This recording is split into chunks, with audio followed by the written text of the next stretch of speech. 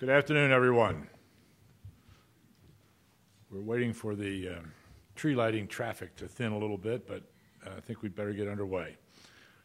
I am Ralph Rohner, and with my colleague, Professor Heidi Schooner, co-host of this program, which is the second in a four-part series on critical insights in the law and law practice, ethical and moral responsibility, sponsored by the Catholic University Law School.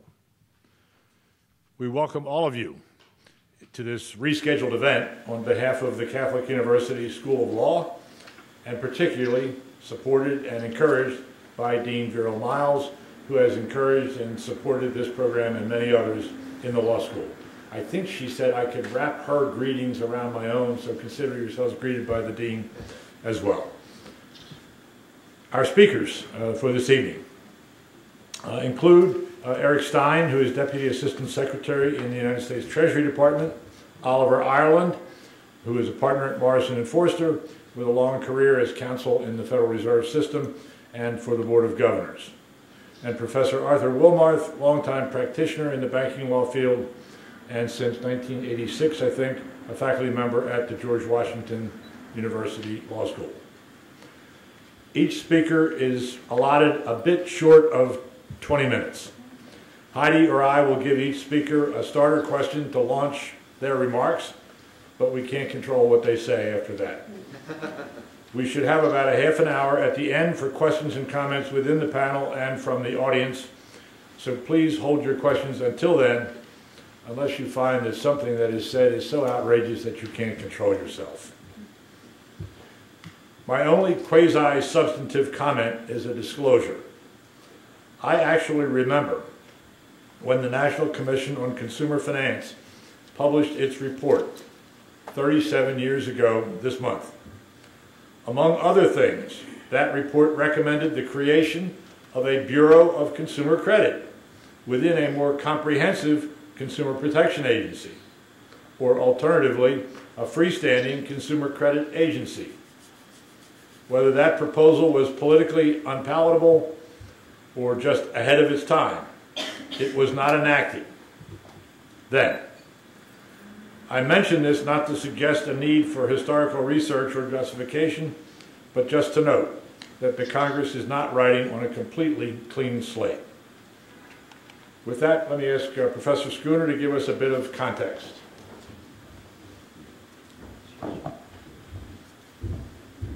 Thank you, Ralph, and welcome everybody. I'm happy to be here.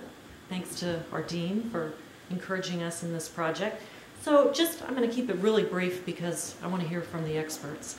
But just to give you a little background on the Consumer Financial Protection Agency. I think the idea for that agency was really born out of an observation that there were structural or architectural flaws in the federal system for consumer financial services. And the structural flaws are basically three of them.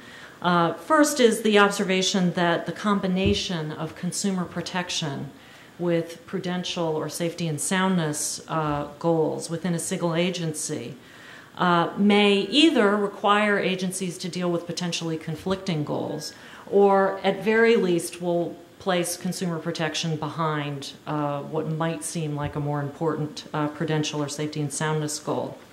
Another potential structural flaw is that under the existing system, where the responsibility for federal consumer protection laws is spread among 10 or so agencies, there's no single agency that really has had the opportunity to develop expertise in that area.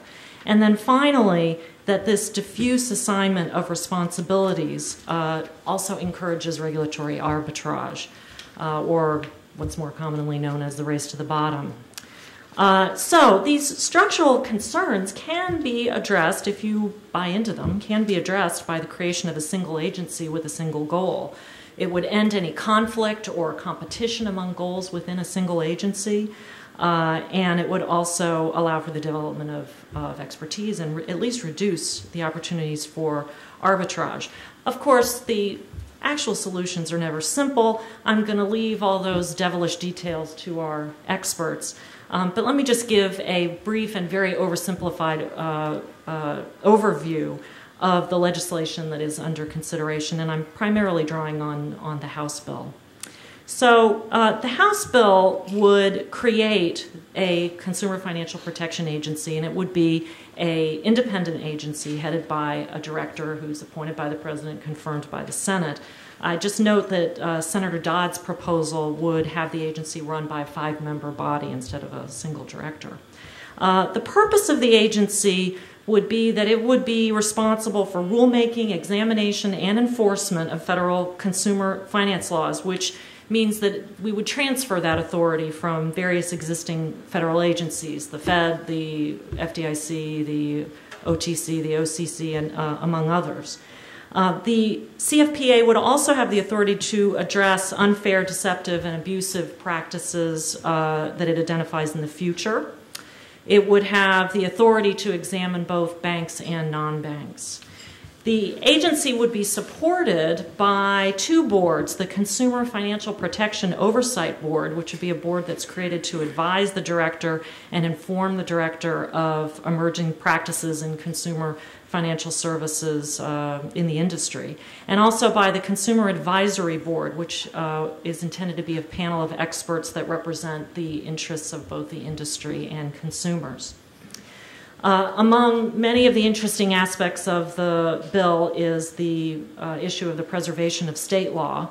The legislation states that it does not preempt state laws which impose stricter standards than the federal law, and perhaps most interestingly provides that national banks shall generally have to comply with state law unless, among a few other alternatives, the OCC determines by regulation on a case-by-case basis that a state law prevents or significantly interferes with the ability of a national bank to engage in the business of banking.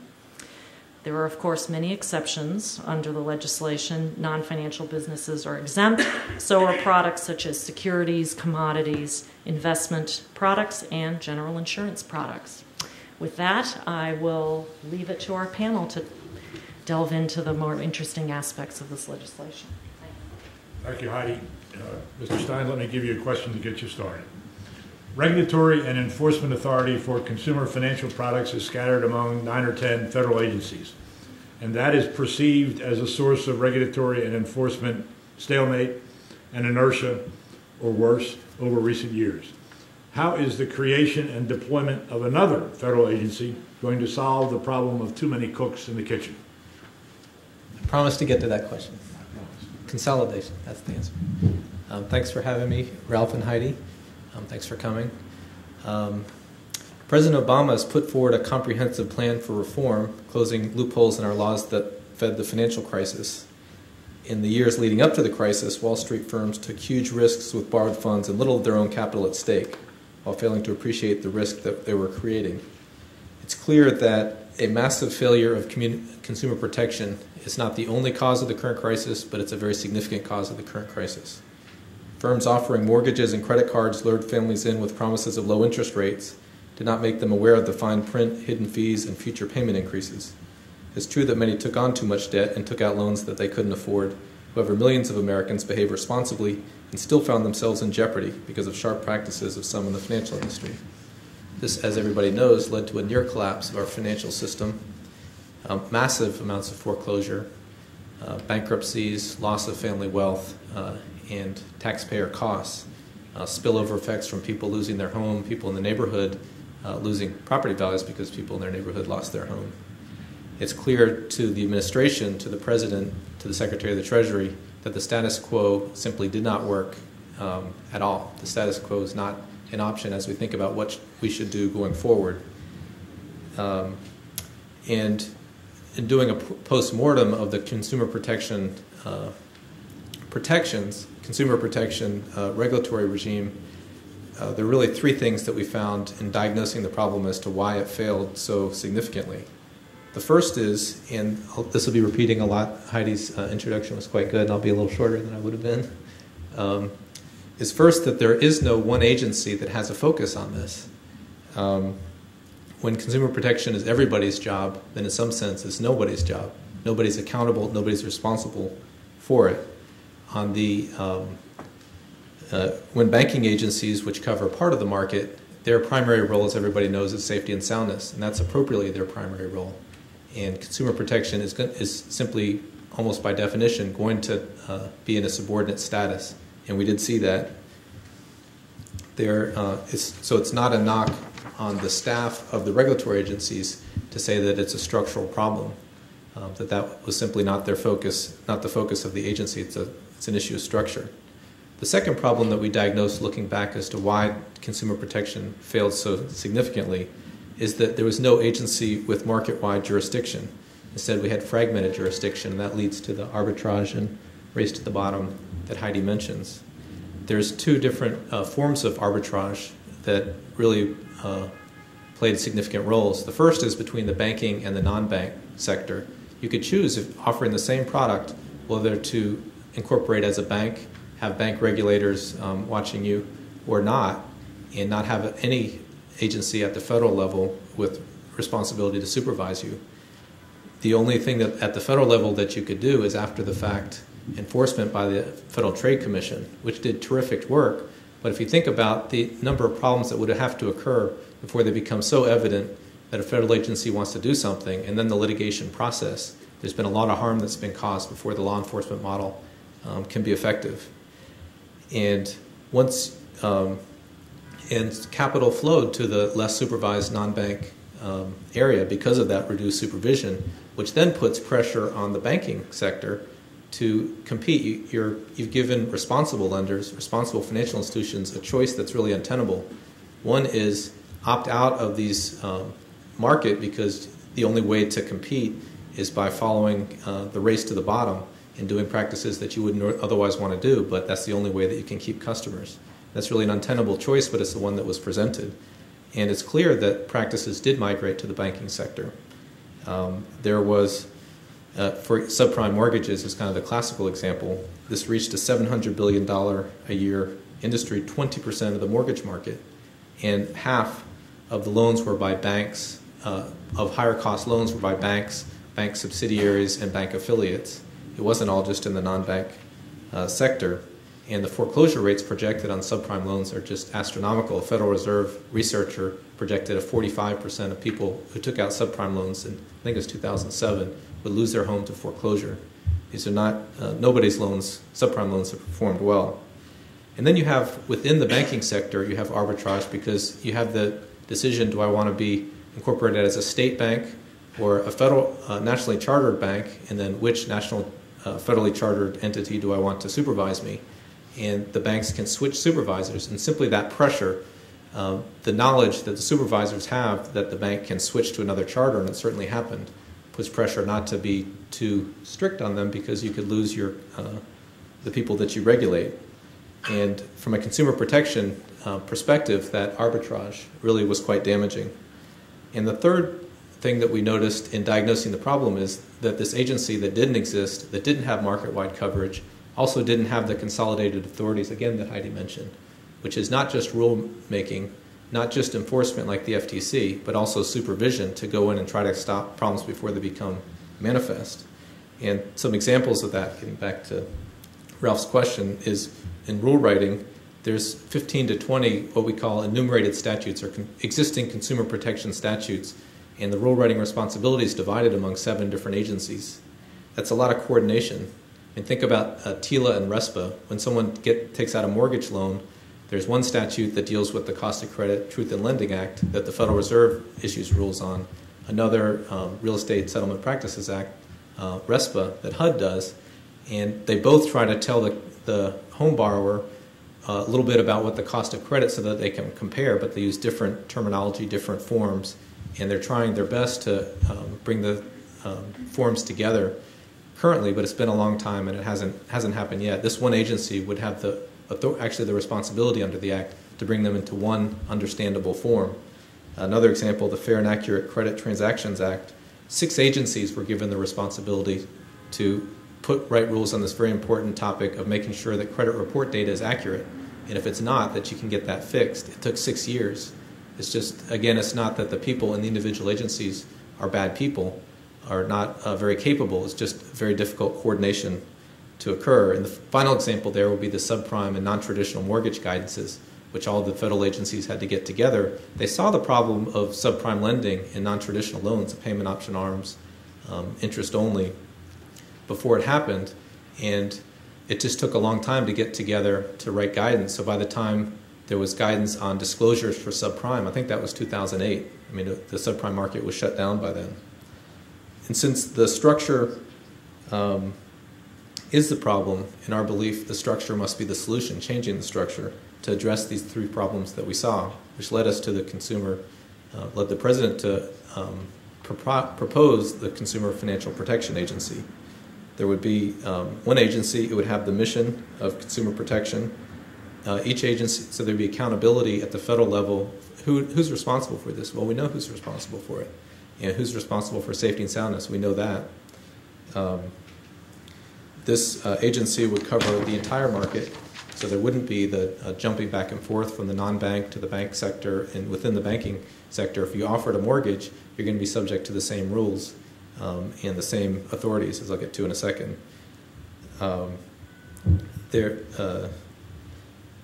And then the third sort of fix on that is the full authorities, which in one sense it's a little bit scary. You're giving an agency with significant power. It's similar to what the bank agencies have now.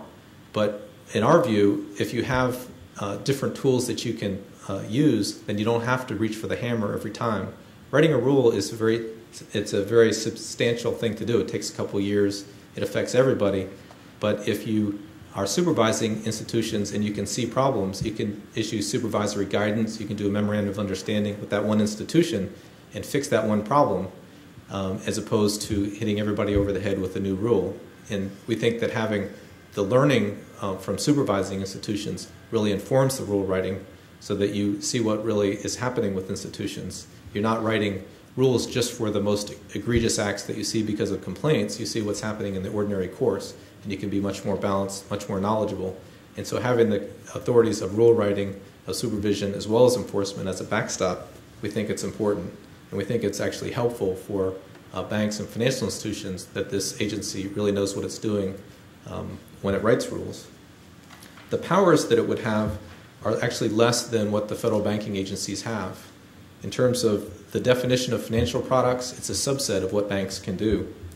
In terms of authorities, it's less than what the banking agencies can do. Under the Federal Deposit Insurance Act, the banking agencies are responsible for safety and soundness. Those are two broad words, and under that, this disclosure that I mentioned that was too late but was still a very good idea on subprime disclosures talks about clear and balanced disclosures for subprime under the authority granted by the safety and soundness requirement.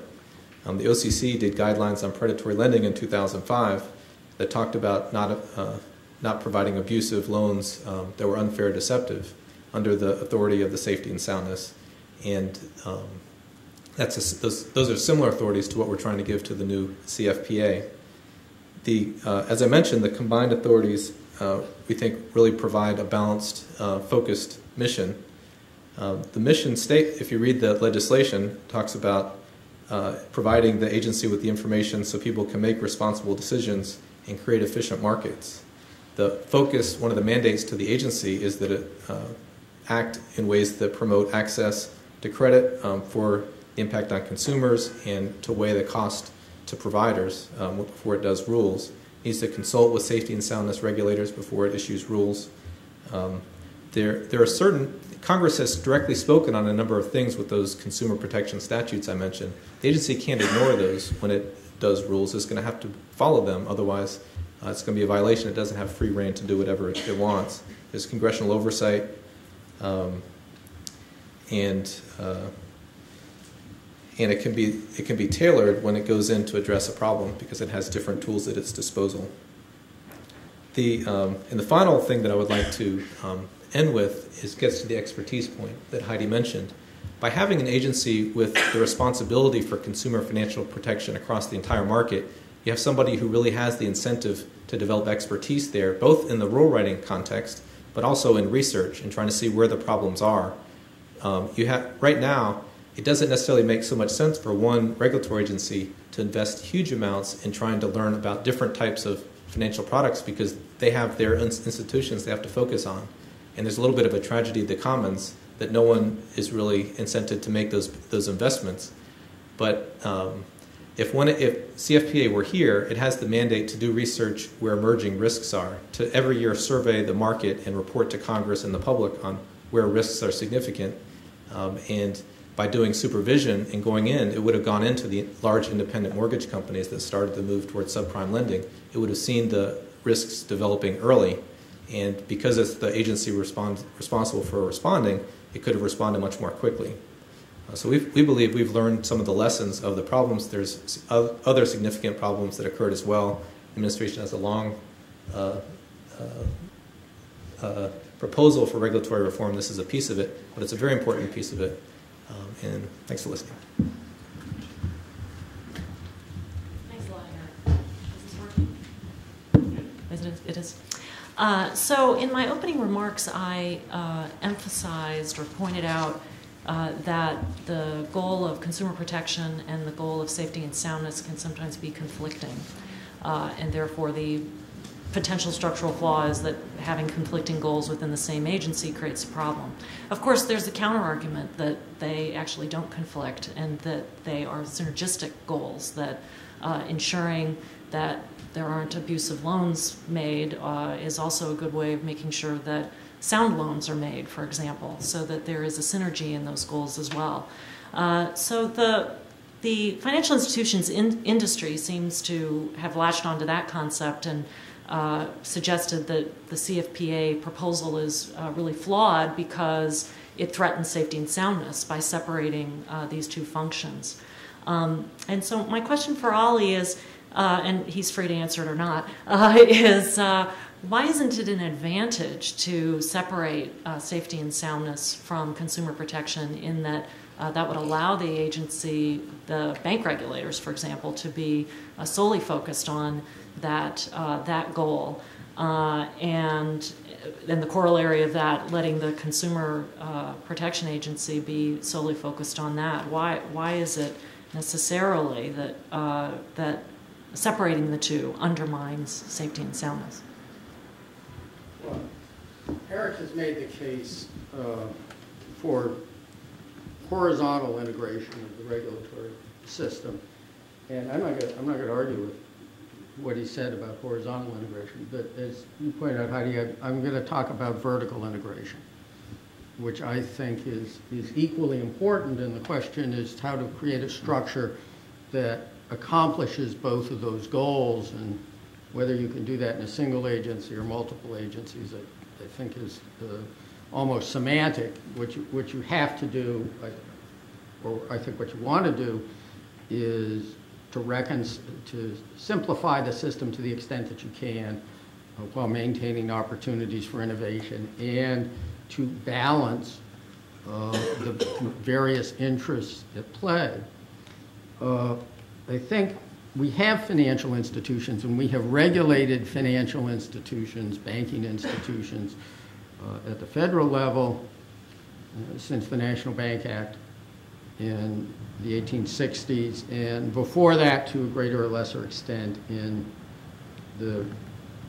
some of the state laws with respect to state chartered or what were known as wildcat banks in the 1830s, 1840s.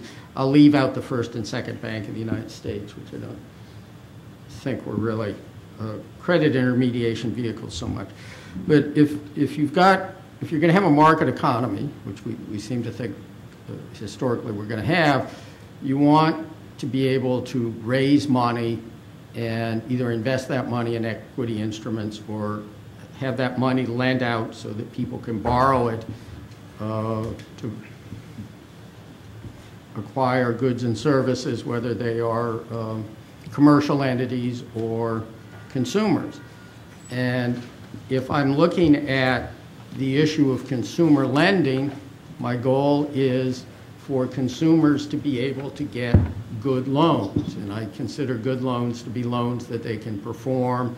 And if you have a very high level of defaults, as we had in the subprime multi-mortgage markets, I don't think those are good loans.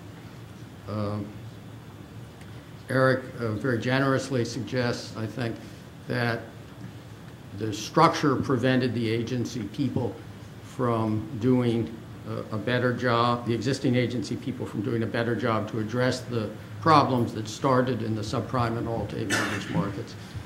I think that the culture in some of those agencies, which is not a necessary culture, prevented action both on the consumer side and on the bank supervisory side. And that there were failures on the bank supervisory side that were every bit as important in the ultimate problem that we had as the failures on the consumer side. And let me give you a picture of what I think happened, and I'll try to do this quickly, and then posit how much of that you would have stopped by focusing only on the consumer end of the transaction. And I'll go back, and we had a dot-com bubble in the equities markets, and that burst, and the economy looked like it was going into hard times. We also had an event, 9/11 in New York, which caused people a great deal of concern, and the natural reaction when you have both fear of violence, international violence, and fear of economic trouble is people pull back and they don't spend, and it puts you into a downward economic cycle. The Fed's typical response to that is to lower interest rates. And boy, did they lower interest rates. And they lowered interest rates to then historically low levels, and they kept them there for a long period of time. And what that did was it started to create what the Fed characterized as ultimately froth in the housing markets. What I find it very difficult to look at that as froth, which I think of as a lot of little bubbles. It was the biggest real estate, having lived through the 80s and 90s, 80s starting out with a real estate bubble in farmland in the Midwest before it spread to the Texas oil patch and so on. This was a bigger real estate bubble and a more pronounced real estate bubble. We had people in the Washington, D.C. area putting their houses on the market on Saturday morning and selling them Monday for a price higher than they put it on the market for, and that was not uncommon. So you had very rapidly rising housing prices fueled by very low interest rates. In that period, when you have rising housing prices, you have very, very few mortgage defaults because the borrower can always either sell the house or refinance to pay off the mortgage, and so you see very few defaults, and so you were seeing rising prices and no defaults. At the same time, because you had very low interest rates, and you had low interest rates internationally, you had a lot of money, both in the United States and abroad, chasing yield. And it was looking for yield in what were considered to be high-quality debt instruments. And that turned to the mortgage-backed securitization market. Alt-A and subprime mortgages tended to yield a higher rate of return. It created a demand for highly rated securities in those markets that had high credit ratings. The people underwriting those securities would, in effect, identify a demand for what they figured was a niche in the market and go out and order mortgages to fit those characteristics. And those were subprime, Alt-A mortgages, sometimes with particular geographic characteristics. And they packaged them up and sold them.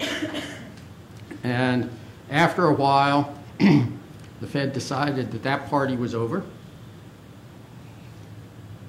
They rather precipitously raised rates. And they did that without looking at the underlying instruments that were going to be affected by those, and which had fueled the growth of the economy and actually kept consumers spending during that period, which is, I think, what they wanted to do, and to see if those transactions were robust enough to deal with the price fluctuations that were going to result from increased rates, because increased rates are likely to have a downward pressure on housing prices, or at least stop the bubble from going up. And subprime lending had been around for a long time, but it used to be 60-40 lending. You do 80-20 mortgages and 60-40 subprime mortgages. And now we were seeing not 80-20 subprime mortgage, we're basically seeing 100% subprime mortgages and Alt-A mortgages, and some of those with resets in the interest rates, so that the interest rates ratcheted up as the Fed raised rates. Those rates started to ratchet up for consumers.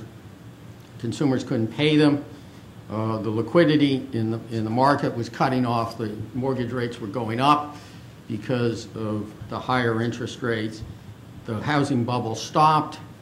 It started to recede.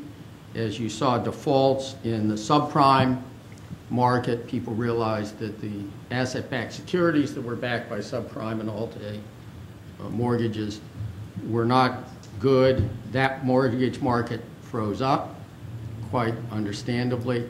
The freeze in that market spread to the prime mortgage-backed market and spread to other collateralized debt obligations, essentially freezing up the securitization markets, cutting credit for housing, less credit for housing, downward pressure on prices. As prices drop, people are increasingly unable to refinance or sell their houses to pay off the mortgages, which are now, many of them have been made at higher loan-to-value ratios than before. More defaults, a downward spiral. The downward spiral was eventually, I think, may have been halted or at least slowed by putting an awful lot of money into both the economy generally and into the banking institutions. And I guess the question on the table is, you look at the Consumer Financial Protection Agency and you just look at that in isolation and say to yourself, all right, would better disclosure or something like that have helped? How much of that would have enabled consumers not to enter into those transactions? And they were riding a bubble. The idea that financial markets behave rationally may be true in sort of middle pricing when times are fairly stable. It is not historically true in either bubbles as prices go up or panics as prices go down. And whether better disclosure would have solved that problem, I don't think it would hurt. I think there should have been better disclosure, and I think the Fed had the power to require better disclosure across the markets. I just don't think they did it. One of the other alternatives was to require people to underwrite those loans to the full rate that might apply after mortgage resets had occurred, which was one of the problems, but not by far the only problem. And is that a consumer protection issue, or is that a safety and soundness issue? I think it's a good mortgage issue. And I think that in order to understand what was going on and how to deal with what was going on, the regulatory community, however it is structured, really needed to be looking at what was going on in the securitization market, creating an potentially artificially high demand for a class of riskier mortgage transactions. And that actually some of the first warning signals probably should have come out of that market rather than waiting for the actual defaults in the consumer transactions. So I think, in my view, and not all of my clients would probably share that view, you need to really, regardless of whether you do it in however you structure your agencies to do that, you need to have the agencies that are have a coordinated view of the entire transaction and working together in order to achieve the end goal, which is efficient financial intermediation, not necessarily consumer protection in isolation. I think that there would be a potential tendency for an agency that is solely focused on consumer protection to not balance the consumer interests, which it would be charged with promoting, against the interests of actually encouraging money. I wouldn't put it as safety and soundness, encouraging money into that market to make credit available. We have seen in the credit card world, right now we're hearing complaints about higher interest rates and less credit. Part of that, not all of it, part of that is due, I think, to regulatory changes that are affecting how credit cards are priced. If you go far enough in that direction, you're going to start to dry up the availability of funds or drive up the price of funds to invest in that market to be relent. And if you want to achieve what I think the ultimate goal ought to be is the lowest cost of funds to the consumer, all-in cost of funds to the consumer, and the most efficient transactions, I think you need to have an integrated view of the market. And I think the way they've structured the Consumer Financial Protection Agency, I don't think it gets that. And I don't think it's adequately coordinated with the other financial regulatory agencies that are involved. With that, I'll stop. Art, this is for you. The premise of the CFPA bill seems to be that the multiplicity of regulatory and enforcement voices is bad because it inhibits the development of uniform national policies across all credit markets. Yet the bill aggressively seeks to retain a role for the states by removing preemption barriers to state action. Aren't these combined policies, strong centralized federal regulation, but with very limited preemption of state law structures, a non sequitur? The question's yours.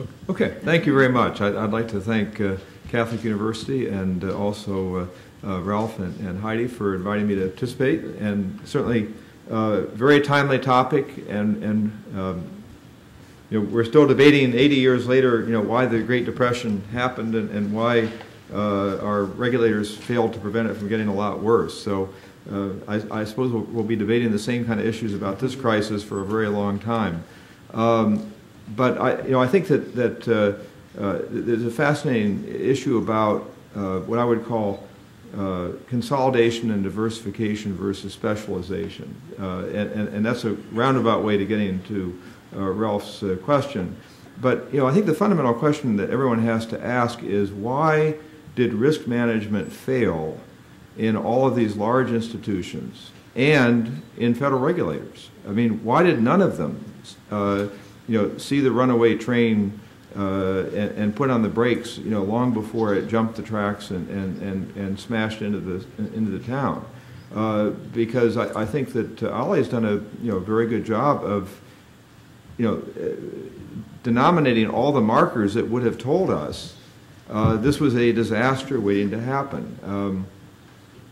When I first realized sort of what subprime mortgages, what they were made of, I immediately said, well, this is a Ponzi scheme. This is a musical chairs game, because it was clear that since the lenders were not underwriting to the fully amortized rate, they were underwriting to the teaser rate, and they knew that the borrowers couldn't pay the fully amortized rate, then these mortgages had to be refinanced every 2 or 3 years. And of course, that could only happen if housing prices kept going up. And then you began reading things like the ratings agencies saying, oh yes, we can give these mortgage-backed securities, or the CDOs, which are re-securitizations of mortgage-backed securities, we can give them AAA ratings because there's a big enough pool. But they said, oh, by the way, housing prices never go down. And I guess Ollie and I are kind of the more grizzled veterans here, but I mean, it wasn't that long ago. I mean, it wasn't that long ago we went through a tremendous rolling real estate bust. It didn't happen all at one time, but by the time it was finished, it covered almost the entire country, from West Coast to East Coast, and large parts of in between. And it's like, how could people be not thinking, particularly when you find out that the boom is happening in places like Arizona, California, Nevada, Florida, all the usual suspects. I mean, it's almost a giant replay of what we saw in the 80s, and nobody stepped in.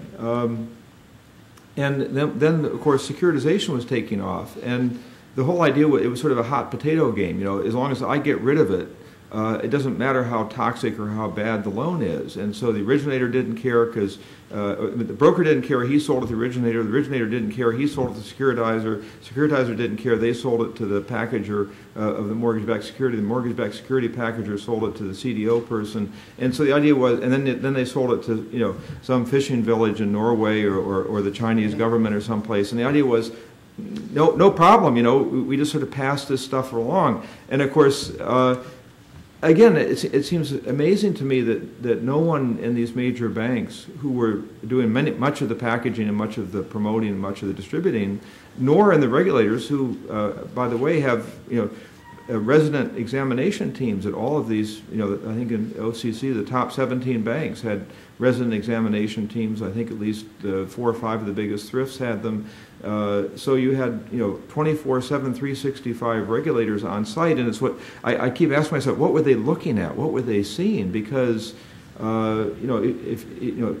packaging up nothing but junk, and then slicing and dicing, so you suddenly make 80% of it AAA, and then the mezzanine part that's BBB, you repackage that and make 80% of that AAA, and then, oh, by the way, you were selling off the residual slices to hedge funds, but of course the banks are giving loans to the hedge funds to finance the purchase of the residual slices. I mean, the whole thing, as you deconstruct it, at least seems to me anyone of reasonably informed view, rational perspective and disinterested perspective would say, this is all going to blow. It's all going to blow up. And nobody stepped in. Now, why? Why was that the case? Well, I think one of the stories, unfortunately, is that we had an incredibly massive consolidation of the industry into a relatively small number of enormous players.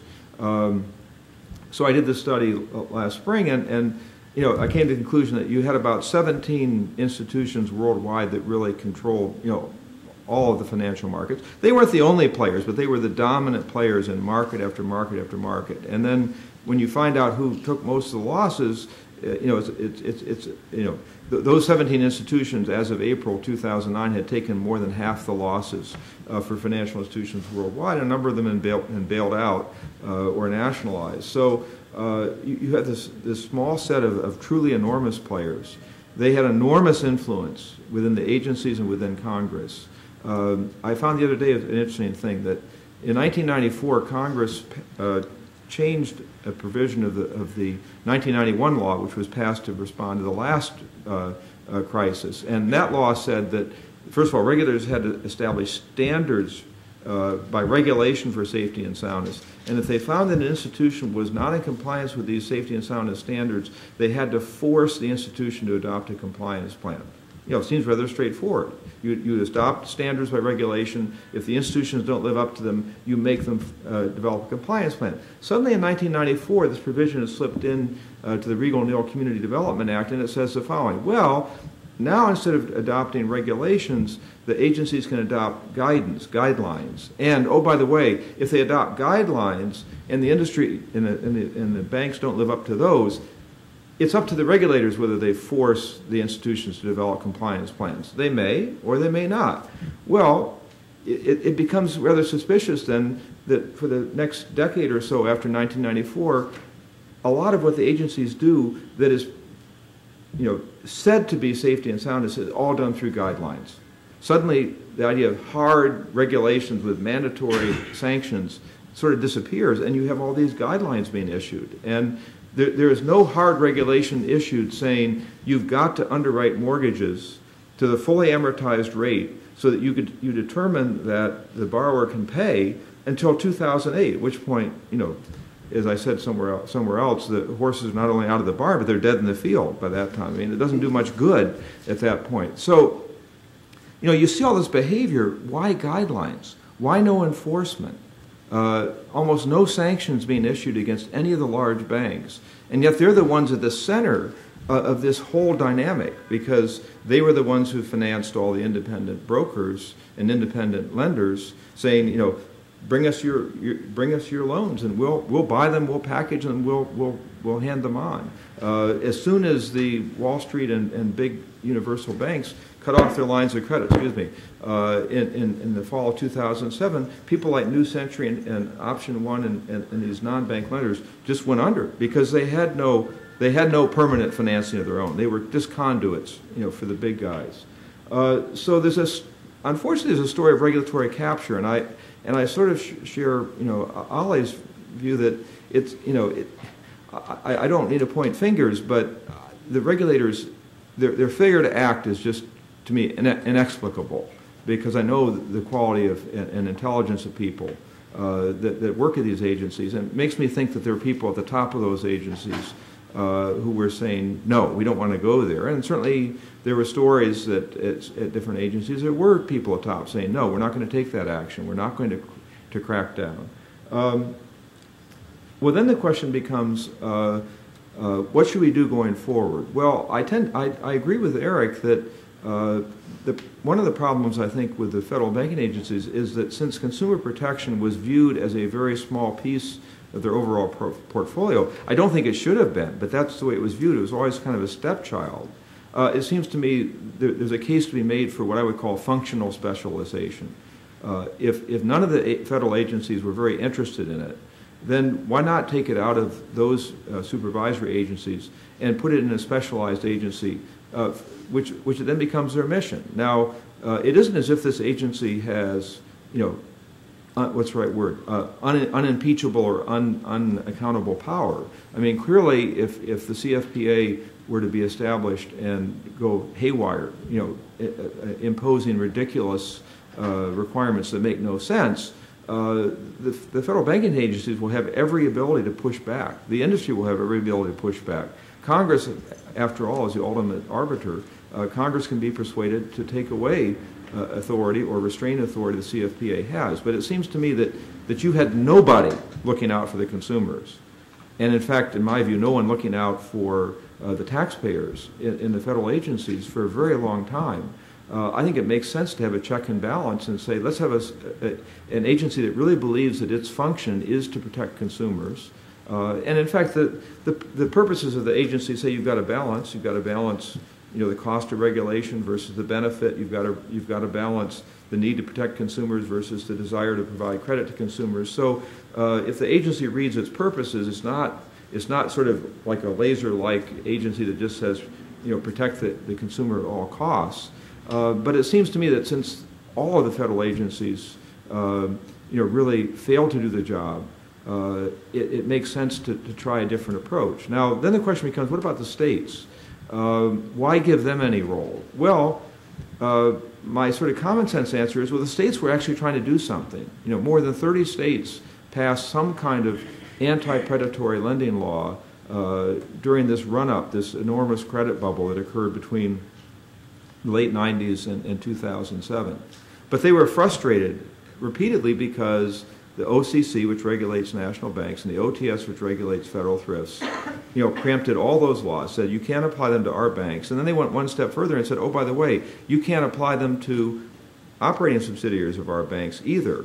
And oh, by the way, they went one step further and said, oh, and if these are brokers who bring loans that are funded at closing by the national banks, so they're table-funded loans, you can't regulate the brokers either.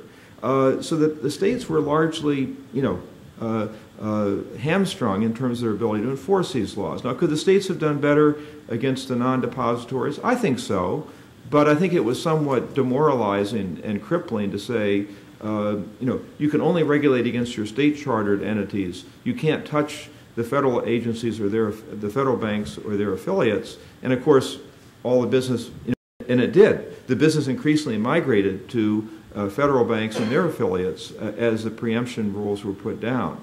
So in my view, the states, one, because they're closer to their citizens, and I think they saw what was happening earlier. They weren't sitting just in Washington or just in large regional offices. Second, because AGs are elected. AGs are accountable to the citizens. AGs, attorney generals, see the ability, the old joke, National Association of Attorney General means National Association of Aspiring Governors. They see the ability to get elected by pointing out abuses and doing something about them. It's interesting that Ollie mentioned the dot-com telecom boom, the Enron WorldCom scandals, the research analysts, the mutual fund, market timing, late trading, all that stuff, which was an absolute warning to us about what was coming. The subprime thing was just a complete replay on a much bigger scale of a lot of what was done earlier. Who was in there first? Elliot Spitzer, William Galvin in Massachusetts. The states were in there first. The SEC didn't do anything until the states went in first. The Fed and the OCC didn't do anything about Enron and WorldCom until Spitzer blew open a lot of the stuff, or it was blown open by the failure of Enron. And so my view is, if someone actually indicates that they're interested in doing something constructive, why stop them? What the CFPA Act does essentially is to say the CFPA will establish a federal floor. The states can go further and be more restrictive as long as they aren't so restrictive as to sort of undermine or be inconsistent with the Act. It seems to me that kind of experimentation, that kind of whistleblowing, that kind of extra cop in the beat is not a bad thing. And again, I'll end by saying partly because we have an enormously powerful financial services industry, which has resisted every effort to be accountable, and even now is saying, both here and in England, where they were similar, you don't need to do anything. Good times have returned. Let us pay our bonuses. Let us go back to the way we were. Don't touch us. And I'm thinking, they haven't even shown any contrition, any feeling that okay, some things ought to change. If the states again had been willing to act against these players, my view is, why take that role away from the states? I think we need more scrutiny, more enforcement. As I say, by more players. I'm not a fan of consolidation either in government or the private sector, and so I think that to me the CFPA bill is in my view, actually an anti-consolidation bill, and in that way is a good thing. Thank you. Thank you all, members of the panel. And before we get the audience involved, let me give each of you a chance to either extend your remarks, comment on those of others, challenge others. Eric, Ollie? Let me make a comment on the state issue and the difficulty that I think financial institutions have with the idea of state regulation of the federal charters, aside from the sort of the supremacy clause issue, which is interesting. You're writing that away, is that you essentially have national financial markets today. And it is cheaper and more efficient to deliver products on a national basis. And that has enabled, in some cases, I think, financial services to be provided in places and at prices that they were not provided before. If you allow the states to set individual standards, there are two likely effects. One of them is that the cost of providing services nationally goes up as you have to comply with different requirements in different states, and that's sort of a dead cost issue. And then as a practical response to that, you're going to have a phenomena that all states are not going to be equal.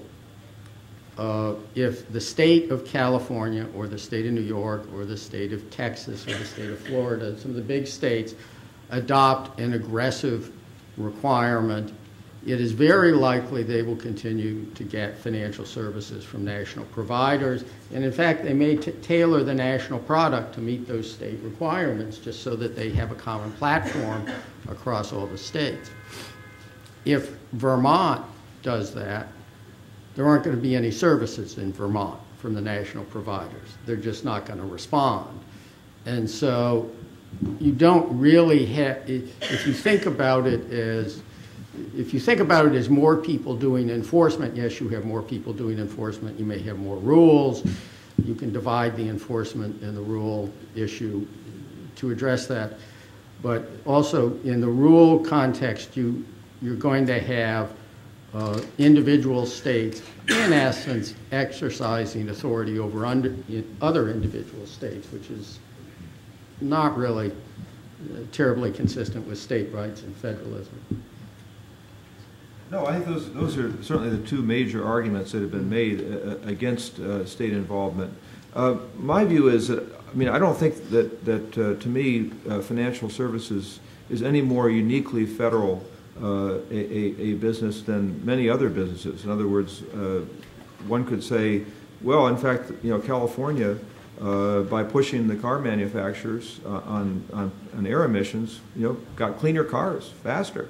You know, when Congress was slow or unwilling to act for perhaps reasons of political influence or otherwise, California acted. I do agree that I think that there aren't going to, not every state is going to be able to sort of squarely step in and establish its own rules. And I think to some extent that will discipline the states. I mean, I think the states, you know, would have to say, look, if we're unreasonable and overly ham-handed about how we approach it, there will be costs to our citizens, either in higher costs or reduced services. But I think that there are at least, you know, several states, maybe 8, 10 or so, that could be, you know, significant players.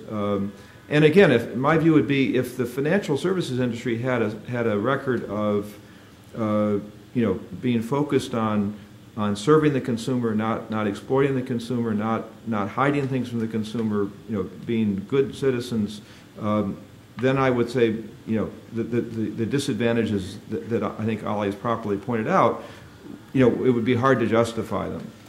But, I mean, I'm sorry to say, this is an industry that, to me, has had a 20-year record that's very hard to defend. I mean, it's very hard to defend. I think on credit cards, I think on overdrafts, I think on mortgages, I think on a lot of stuff you see, you know, similar types of behavior, which is, in my view, exploitive, abusive, deceptive. And what's interesting is that they didn't actually stop just with subprime mortgages or residential mortgages. They did the same thing with commercial mortgages. They did the same thing with LBOs. And you know, two big concerns that we have right now are the commercial real estate market is about where the residential market was in late 2007, and everybody's waiting to see, you know, when this shoe drops and you can't refinance commercial mortgages, what kind of disasters are we going to find? And there are a lot of LBOs and other corporate transactions out there that are going to have to be refinanced that can't be refinanced right now. So that, in a sense, the problem with lack of response on residential lending was that I think it then encouraged the industry to do the same thing across the board. So again, I see the state action as really being kind of a second best. If the industry won't restrain itself and the feds aren't doing a good job, then I think the states have a role to play. I can jump in on that Eric? point as well. And Ali, I'm sorry that there's 2 versus 1 on this one point. That's life. I'm oftentimes in the one, so what the heck. So on the cost point, what I would say first is that these days the costs of compliance are lower than they've been. We had a vendor come in who has automated compliance for the different state laws for mortgages and could run 1,000 mortgages through this automated system for compliance with each of the state laws plus the federal rules. That's not to say that there can be no cost of compliance. There are definitely substantial ones, but it's a lot lower than it was and easier to track. So the costs are lower, but the costs of non-compliance are very high, and I think that's what we're seeing now. I mean, the costs of the massive foreclosures that we're facing, a lot of and a large reason for that, as I described, I think, is the lack of consumer protection in mortgage lending. I mean, that is huge, and I think you have to weigh the benefits of it against the costs. And secondly, in terms of states, individual states, the propriety of them acting, if CFPA does its job, it would have the authorities under the proposals now to really do a good job and address problems in the market. If it acts in a strong, reasonable manner, the states are not going to have such an incentive to pass their own individual laws. I mean, it's very difficult at a state level to pass laws on financial services. There are lobbies in Congress that are working now. The same is true at the state level. And the incentive just isn't going to be there. The efficacy of passing, saying that there's a real problem we have to address, is much less strong. And so when CFPA is active, is on the job, that people know that, there's going to be fewer state laws that have passed. But the converse is also true. You cannot promise that an agency is going to be strong into the future, that it's going to be responsible, that it's going to be looking out for consumers. You can set up the authorities, but you can't promise that that's going to be the case. And that's where the states come in as a counterbalance. And I think that's the role that Art pointed out that they played. 30-plus states passed laws protecting people from mortgage lending. The laws weren't perfect. They didn't prevent all the problems.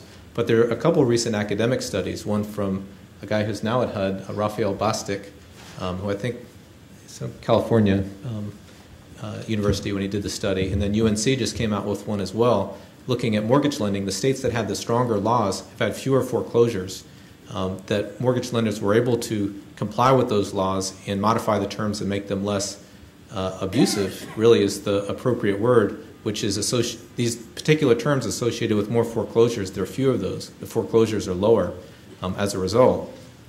And the states acted because it was clear that the federal government wasn't. The federal government passed HOPA in 1994, but nothing really happened substantially until October 1st of this year, when the Federal Reserve's HOPA rulemaking came into effect. And it was clear back in 2001, Alan Greenspan said, we're not going to do something about mortgage lending. The states had no choice but to act. If you had told the states that they couldn't act back in 2001, and as the laws that they passed, the problem would be even worse than it is. And so I think you really need that check, that counterbalance that the states provide. If a state goes too far, Georgia did go too far in its law, and capital threatened to evaporate in the state, and it is closer to the citizens, and on a dime, they actually went further than they needed to. There was an election, and the bill was cut back in other ways as well that weren't really responsive to that issue, but it did act to address that issue, and the states can act much more quickly than Congress can, as proved by 30 versus 0. So I think having a substantial state role, both in the rule writing and the enforcement over that federal floor, is important. The floor is open. Well, we could debate this issue for a long time. Right. I think most of the positions have been stated, and people can argue about which one is more valid. Congress is going to sort out how it thinks it's going to address this issue. I do think that the idea that, more broadly speaking than preemption, that the states are going to solve the federal government's problems is a very optimistic view. And the idea that state legislatures are going to necessarily behave rationally and not act because the federal government has acted, I think, is inconsistent with my experience in legislation, both at this federal level and at the state level. If you have questions, raise a hand and we'll bring you a microphone so we can hear you. We thought the solution was partly up here, but the rest of it must be with you. I'll happily refer to anybody else who wants to charge in. Turn the mic off. Can you turn the mic? It says on and off.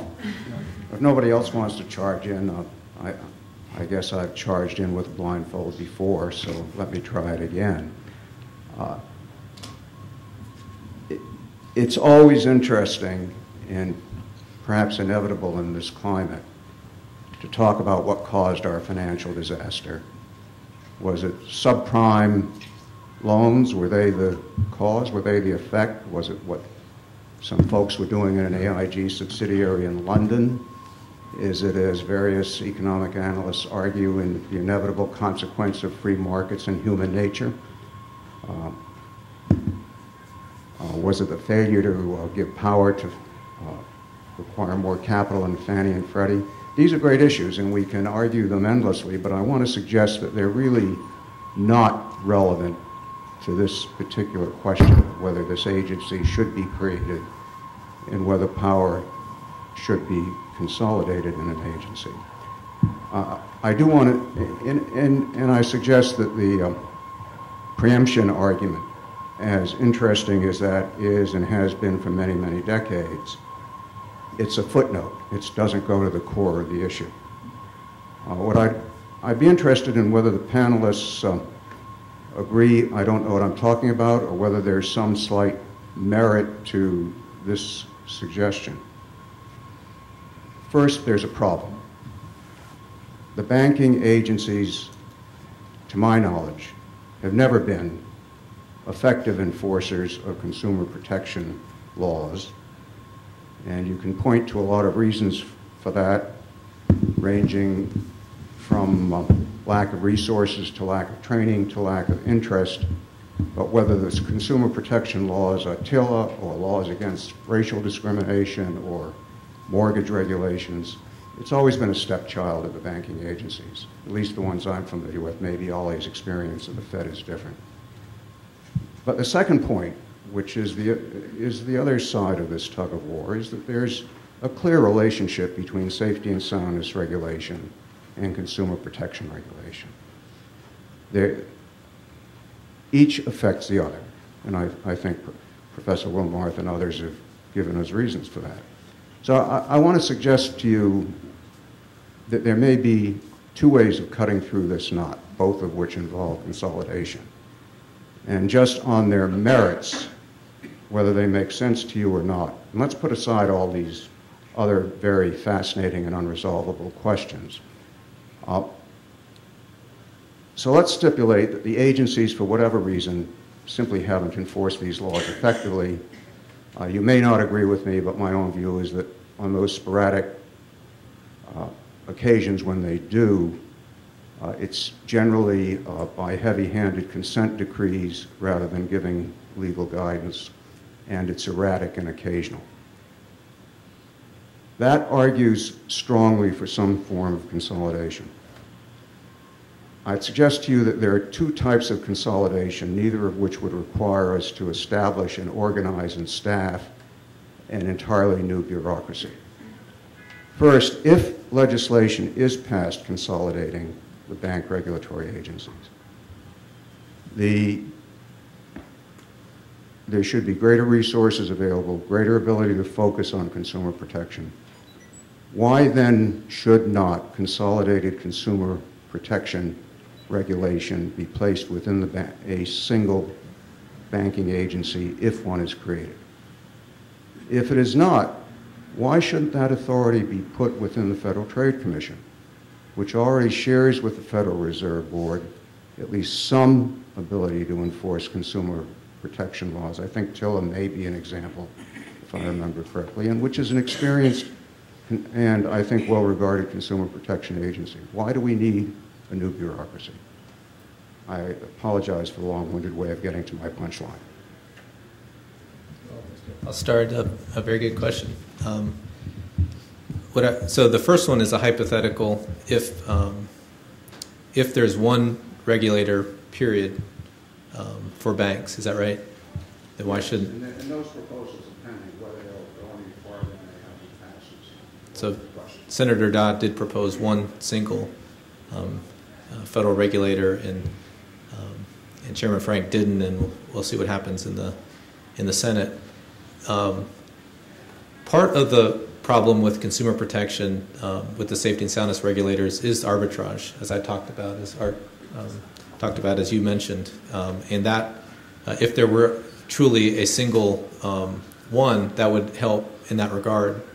You would still have, even the Senate proposal has credit unions separate, so there's not actual total consolidation, and it still has state banks and federal banks with different responsibilities for the federal regulator.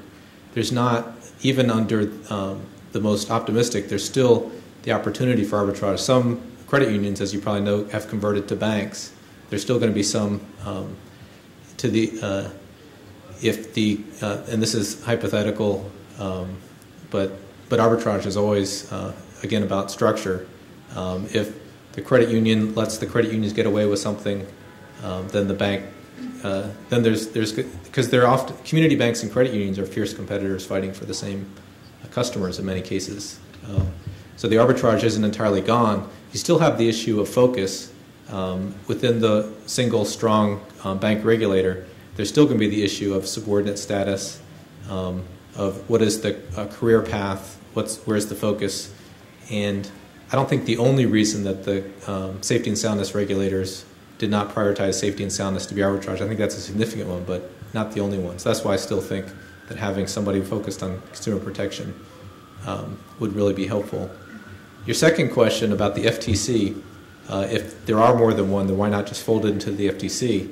That's definitely something that we considered, and it definitely there's a plausible case to be made. Ultimately, the administration concluded that the FTC actually has a split mission itself. As you know, there's competition as well as consumer protection. It's the closest federal agency that has consumer protection as an agency other than the SEC on investment products. That's not part of the discussion with CFPA.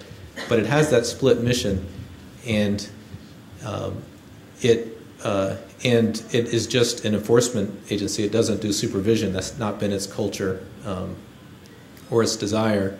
It's only like 60 or 70 people who work on consumer financial protection at the agency.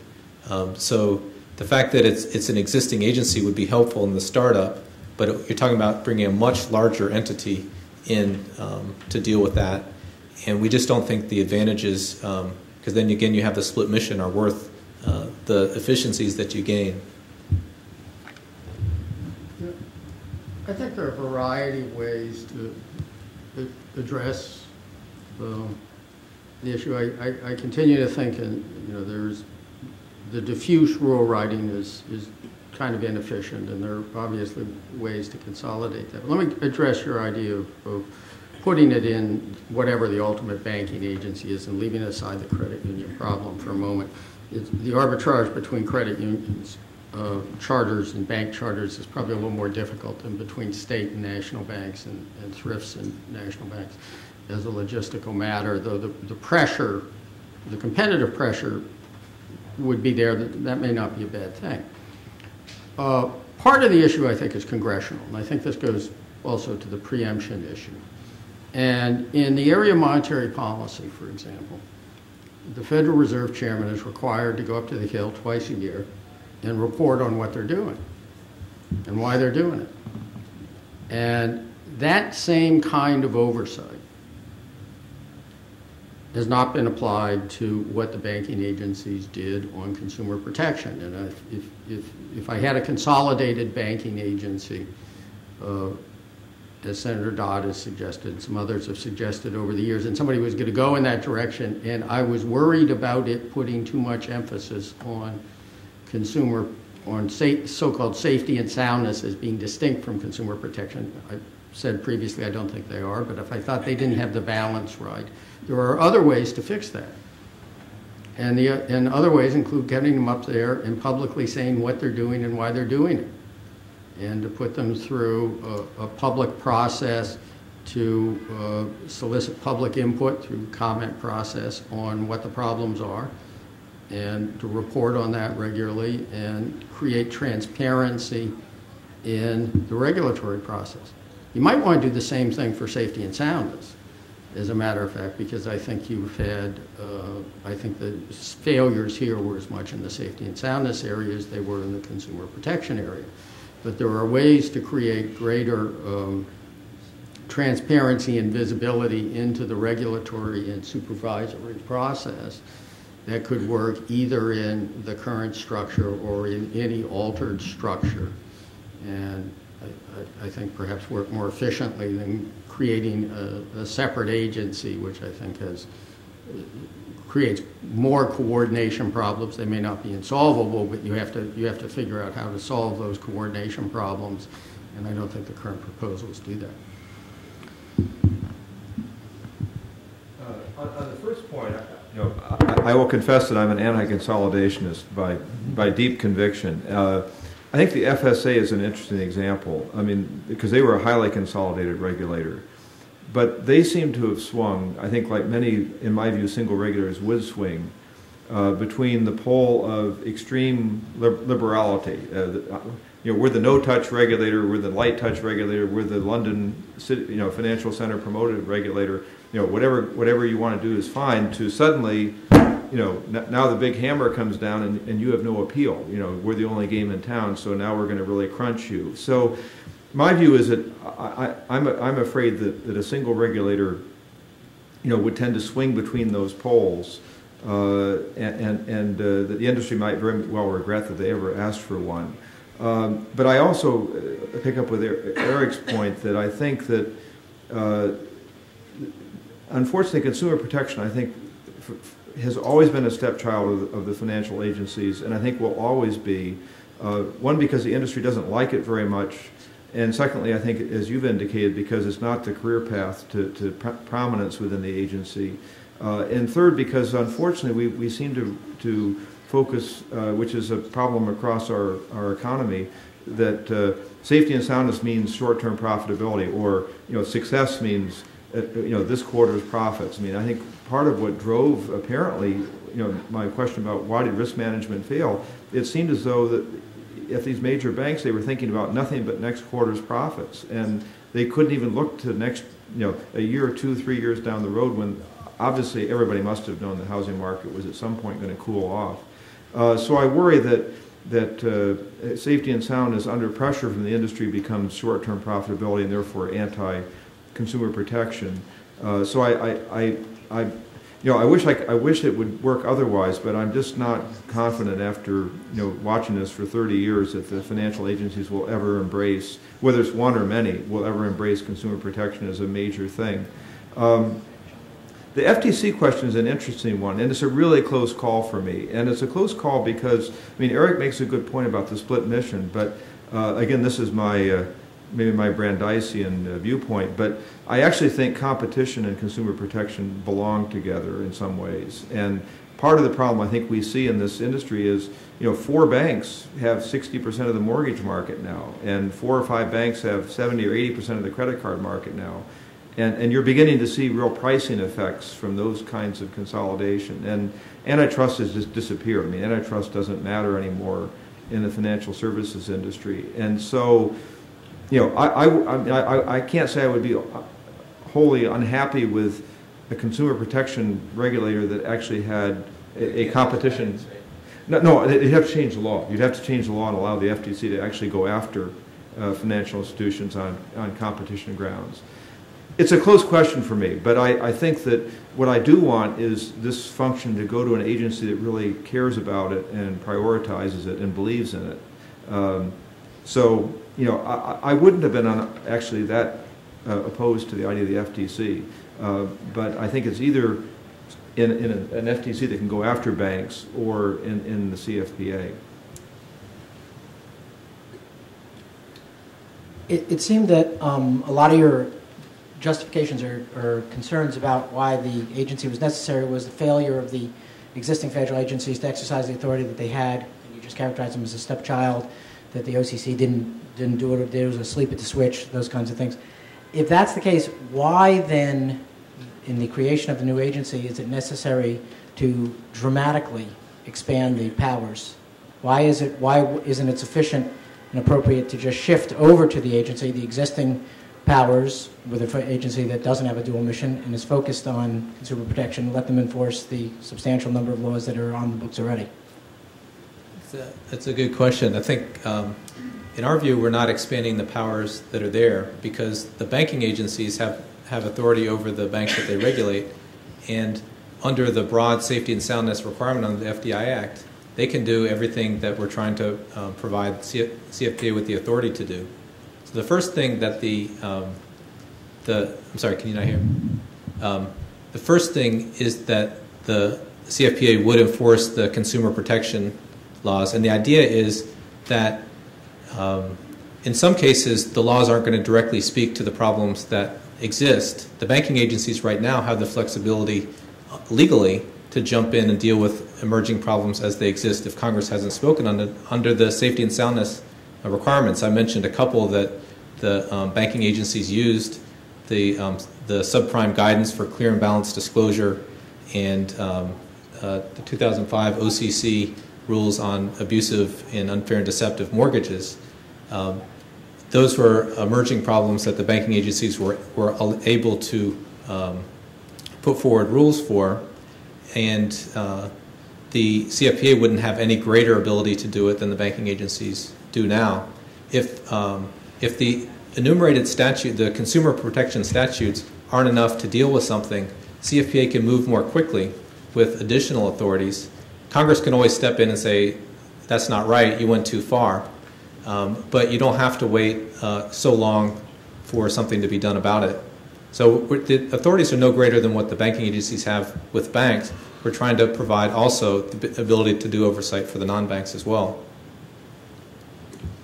I think that's an understatement. I think the banks have safety and soundness authority, and the Federal Reserve has UDAP rule writing authority. The other banking agencies have taken the position that they have Unfair and Deceptive Act in practice enforcement authority, and nobody's fighting about that. But the agency, as articulated in this statute, has broader mandates or directions to write an awful lot of rules on specific issues.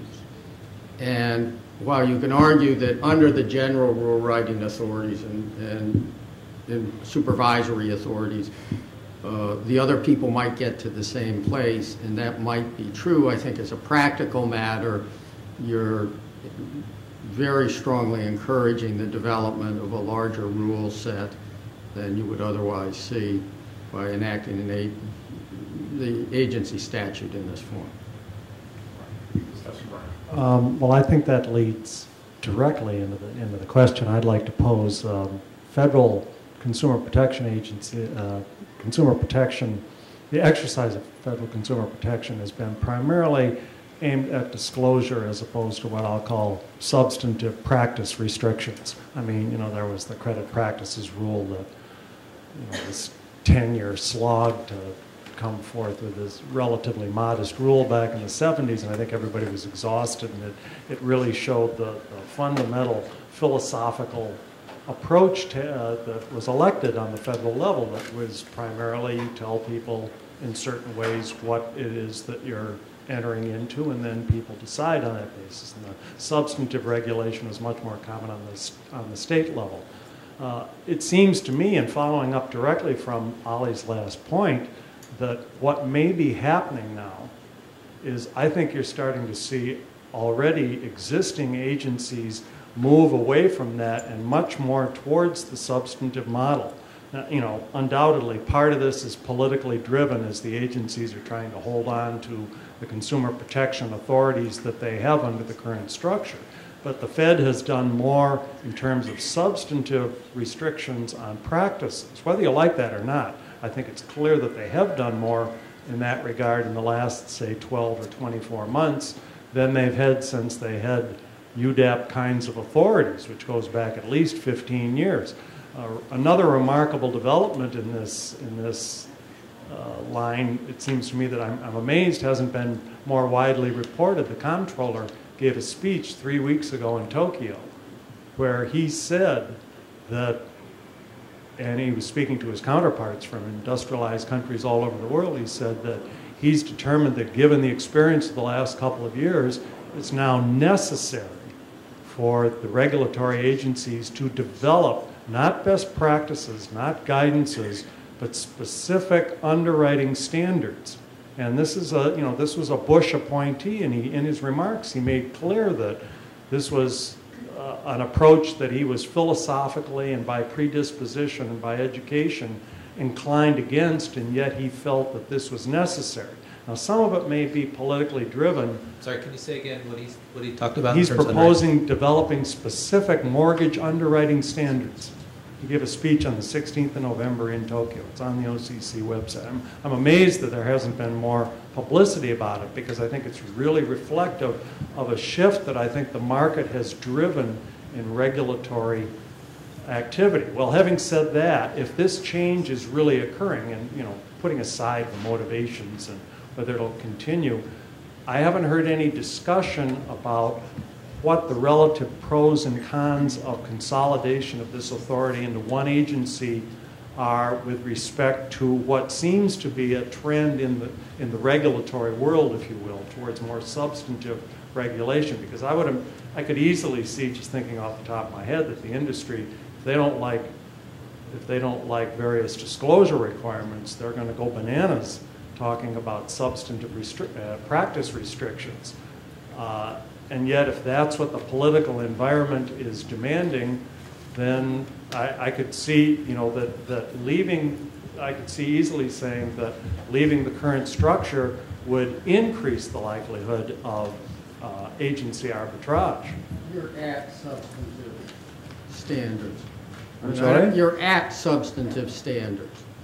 All of the banking agencies that had the powers, including the NCUA and the OTS, were proposing very substantive standards, for example, in the credit card area before the recent credit card legislation.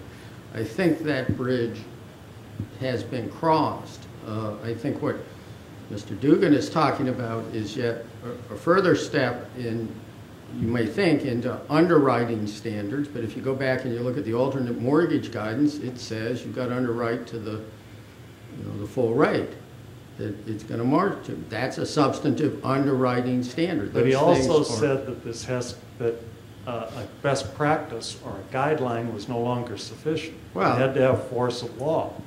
I mean, it's in his remarks. The idea that he doesn't have the force of law over a national bank's underwriting standards is understating his own powers significantly in the terms of guidance. If you have a problem if the national bank has one set of standards and the private mortgage brokers have a completely different set of standards. And I think you've got to deal with that problem. But I think whether you like it or not, the era of relying solely on disclosure as the consumer arm is gone. It's over. It's Absolutely. over. It's interesting. I'm old enough to remember vaguely the pre-19, I believe, either 80 or 82 version of 12 U.S.C. 371, which had very specific loan-to-value ratios for all different types of land. And for raw land, I think it was 60. I think for multifamily, it was 80. I think maybe 70, and then it was 80, I think, for 1 to 4 family structures. And what's interesting is all that was repealed in 1982, I think it was. And everything was handed over to the business judgment of the banks by OCC rule. And William Seidman, in his book called Full Faith and Credit, said that was the law that brought us the real estate crisis of the 80s when they took all the LTV ratios off of lending. Now, interestingly, in 1991, Congress told the agencies by interagency standard to reimpose all those LTV type guidelines. I need to go back and look because I think they did in 1992, and I can't quite figure out why all those LTV guidelines seem to have been totally ignored, during the last 7 or 8 years. But I mean, I think that yes, I think that the idea that disclosure was enough and business judgment was enough. I wish it were so. It's a wonderful theory, but it doesn't seem to have worked very well over the last 20, 25 years. One further point with the Federal Reserve on the yield spread premium rule, which is out for comment now, which deals with mortgage brokers and lenders who charge the borrower more. The more that they charge the borrower, the more they get paid.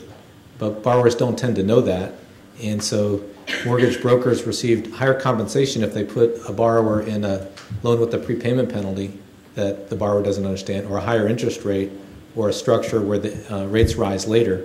So the very same borrower would have was going to receive 1%. The broker would receive 1% if they put them in a fixed rate 30-year loan that the person qualified for. If you put that same borrower in a subprime loan, then the broker or the lender would receive 3%.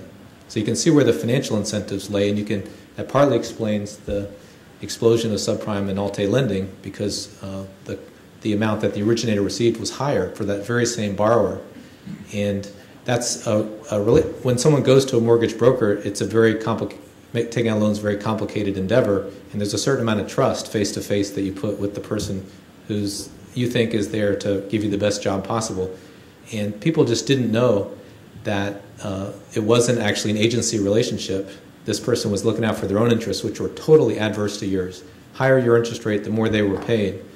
The Federal Reserve's rule under HOPA, in 1994, HOPA was passed. It provided rulemaking authority to the Federal Reserve to deal with abusive, unfair, deceptive practices in mortgage lending. And the initial rule out for comment that the Federal Reserve did was to disclose that relationship, to tell the borrower, you know what, I'm going to give you advice, but my interests aren't the same as yours. I get paid. And I think it even described how they got paid with the higher interest rate. And then the Federal Reserve, partly maybe political, not in this case, but in terms of substantive regulations being there, partly it's experience, partly it's testing.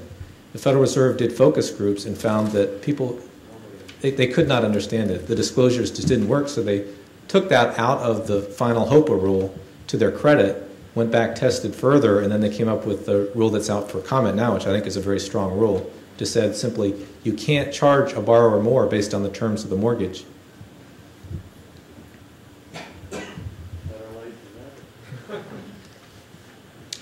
Heidi, go ahead. I'm just going to say I think we've held our speakers beyond what they agreed, so I hate to call it to a close, but I don't want to impose on their time anymore. Thank you so much. Really appreciate it. Thank you to our speakers.